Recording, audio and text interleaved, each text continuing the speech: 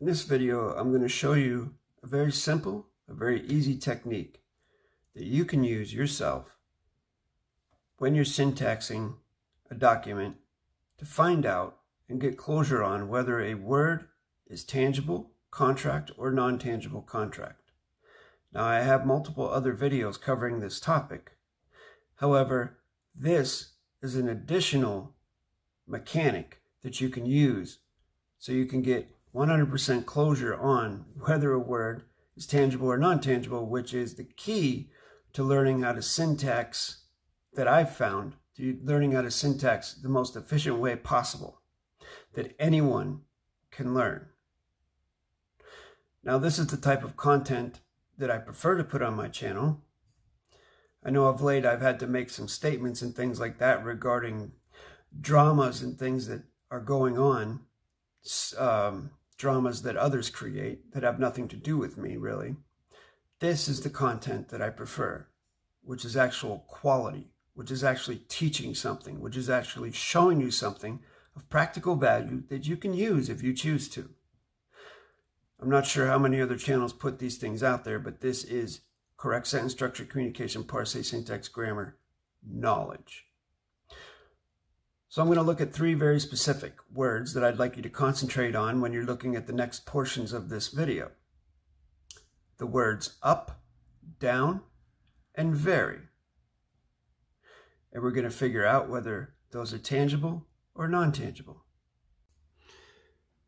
So first, let's take a look at syntaxing these three sentences. Now we'll start at the end and syntax backwards. So we have very, bumpy. What's the first thing we do? We look at the tangibility or non-tangibility of the words. Is bumpy tangible? Do we have a tangible contract with bumpy? My answer would be yes. So bumpy is either going to be a verb, adjective, or a pronoun. How about very? Is very tangible or non-tangible? Once upon a time, I would have said it was non-tangible. But using the technique that I'm going to show you in this video, we discover that it is very tangible. Therefore, this is an adjective pronoun scenario. Now we have down one day, comma, up another. And we're going to be focusing on the words that I'm going to underline here.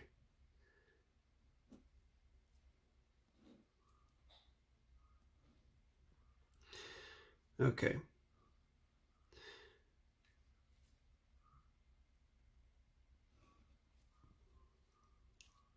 So down one day, up another.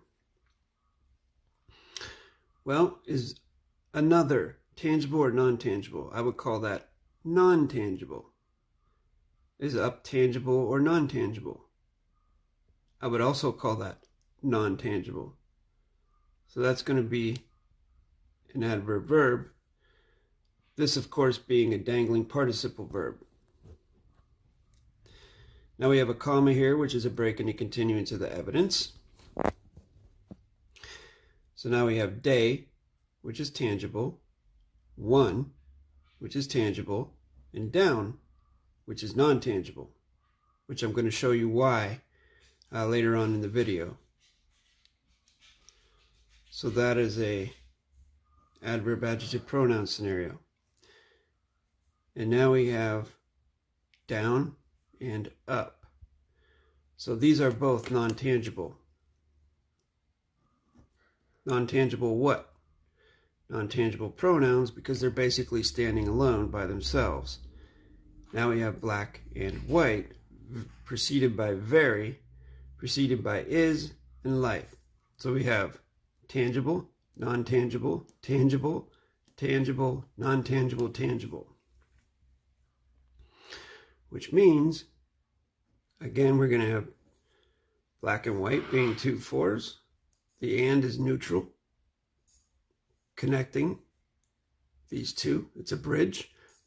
excuse me, and then very is also tangible.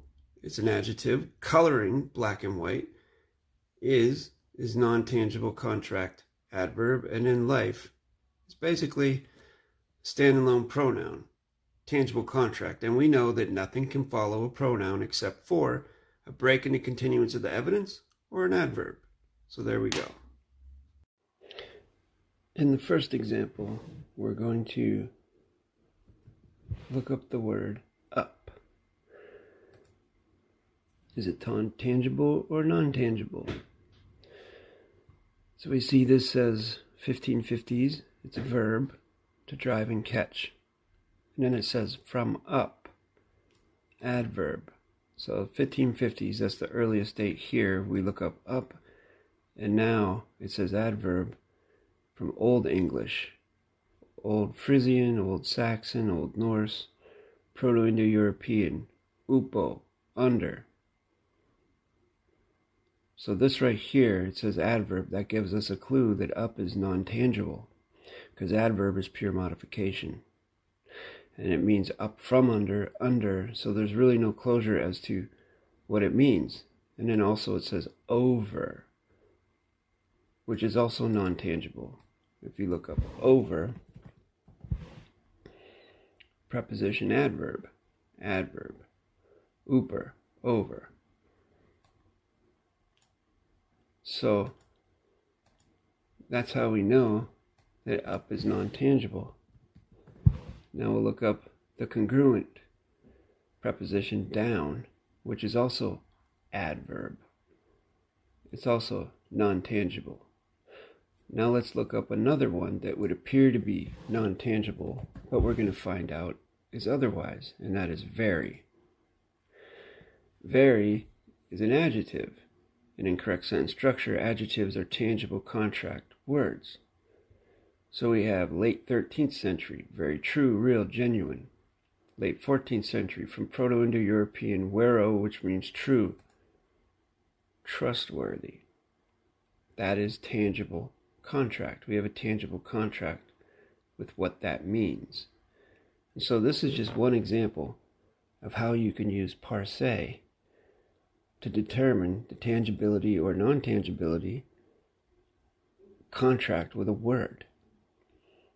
Now, when you parse a document and you syntax a document, if you have any question about it, look it up, and then you can certify it for yourself.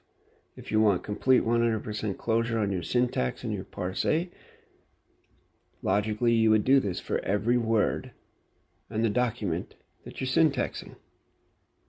Thanks for watching this video. I hope it was helpful for you.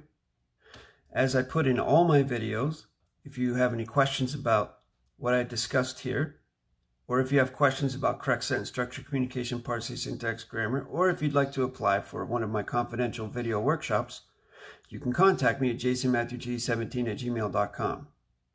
Although I put my email address in all the descriptions of my videos, and I mention it in just about all my videos, I still have people commenting, asking, how do I get a hold of you? Which tells me they're probably not watching my videos, but that's fine. I put this out here every time for those who wish to contact me. The techniques that you learned in this video can be applied to every single document that you get.